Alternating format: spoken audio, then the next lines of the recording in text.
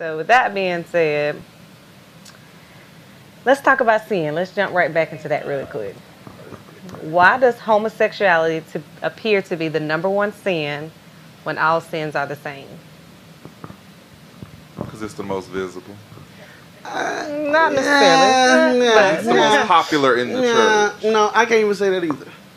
I can definitely say I feel like I don't think it's the most talked about thing. I think it is the most recognizable. When I say recognizable, meaning that everybody want to be like I am, or people are being judged according to that more than anybody else. What I mean by that, even in the secular world, it is a universal thing. It is a universal situation no matter what platform you're on. It's just like being black at one time. It was just like women's rights at one time. Think about it. Women just now starting to be able to be pastors comfortably. But now homosexuality is what is being seen, is what is being talked about, is what is being, because it's always been there. It's always been in the choir stand. It's always been in service. It's always been in situations. But now that is on the universal side of the constitutional side of, okay, let's talk about rights. Let's talk about what they can have, what they can't have, or what we consider outside of church, what we consider good and bad. Now it's like, okay, it's a bad thing. It's negative. It's this, it's that. But ain't nothing changed in the church. The church has always felt the way it felt. That's why back in the day you couldn't say a lot about it. But now everybody, as we talked about, everybody's gotten bolder. Well, if I'm going down, I'm taking everybody down with me. Because it's no longer a thing of what's mine is mine, what's my business. Social media has let it be known that I can share with everybody who's going to stop me, because then I show your DMs. You know, the idea of homosexuality and why does it seem to be the biggest sin probably is cultural. Mm-hmm. You know, I don't. A lot of churches will focus on homosexuality. I think it's that one thing that no one really says, oh, I'm a gay man, I'm lesbian in a church, but you have married women and men and what have you. So adultery is not something that you're going to really have someone talk about a lot, because probably no one wants to step on all those toes. There's a lot of married folk in church. Not too many people are homosexual and out and happy in the church, so it's an easy target because people are already hiding. Exactly. If I don't have to actually face someone knowing what they're going through, it's easy for me to talk about that sin and to prop it up. And I think, again, to go back to cultural, I think the black community has this very weird obsession with homosexuality. What does it matter if X man or woman is dating someone of the same sex if they're not harming anyone? Why is that now so big of a sin, especially in the black church, that you neglect everything else? You're judging them, but saying that, oh, because they're homosexuality, that's your sin, and we're all infallible up here. The black community has just this almost a sexual kind of a connotation to being homosexual. Why are you all so worried about that? Let Mr. Man and Miss Lady over here do. They are still children of Christ. God did not put a restriction on anyone. You might say, oh, that's a sin that he wrote down that we all need to avoid. But did he shun anyone? No. Most of these churches, oh, you can't be, that's a conversion therapy. God didn't do none of that foolishness. That's all man. What are you talking about? We can love on them and maybe, hopefully they'll change. I don't know. That's not my business. You do what you do. Because I don't believe I'm going to be able to speak for your salvation when we die. I don't necessarily care what you are.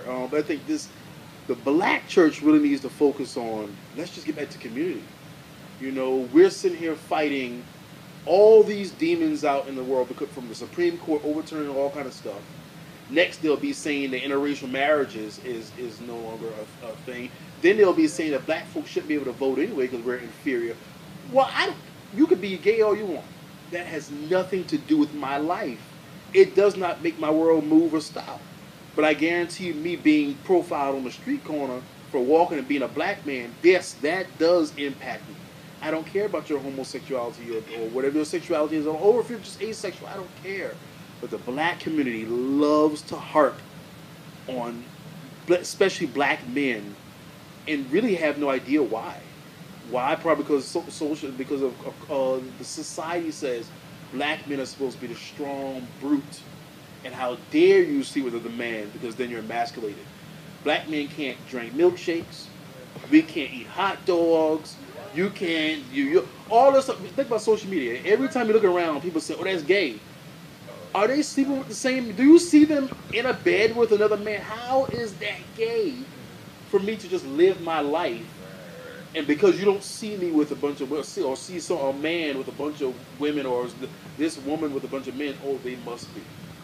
No, I'm just existing, and you happen to be in the way. That's all. Good perspective.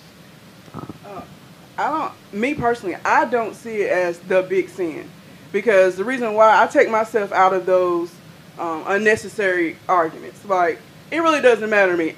Sin is sin. That part. We as humans, we put categorized sin, but the Bible say ain't none of us going if we do A, B, C, D. You know, like, it ain't just homosexuals. It's liars, adulterers, fornicators, those who just slothful, lazy. You know, it's a whole list. Perverted people, everything that won't enter in. I don't feel like, you know, it's the biggest sin. But is it talked about? It has to be. And honestly, I want to be in a ministry that focuses on everything. Don't just point out one. Let's call it all out. Because I'm going to call a spade a spade. It don't really matter to me. Because my thing is, I'm not going to not talk to you because you practice this sin. Because let's just be real. Maybe you didn't want to talk to me because at one time, I was a great cusser. You know? I mean, I'm just saying, filthy mouth. So what makes that least, and then that, no, that's us categorizing sin. But my main purpose is, I just tell people, preach the word. If you preach the word, you ain't got to worry about putting your own opinions on it and what I think is big, what I think is little. You say what Christ said, and then that's it. And if anybody got a problem with what he said about whatever sin, then you take it up with him and not me. I didn't write the news. I just reported it. That's right.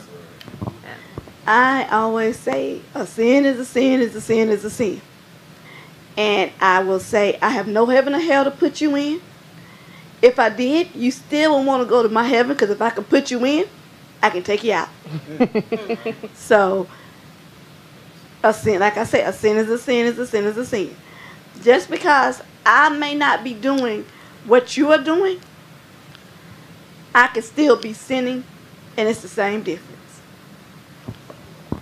All righty. So we all know we have all sinned and fallen short, and we're going to sin again, and we thank God for saving us for all of our sins.